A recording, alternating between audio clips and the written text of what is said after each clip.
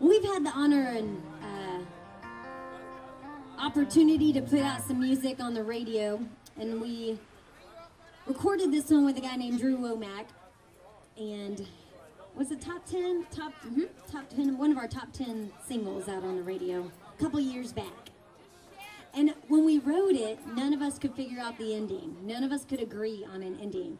I'm the optimistic one. I thought, this situation, this couple, where they're at, it's gonna work out. I was like, no way, they moved on.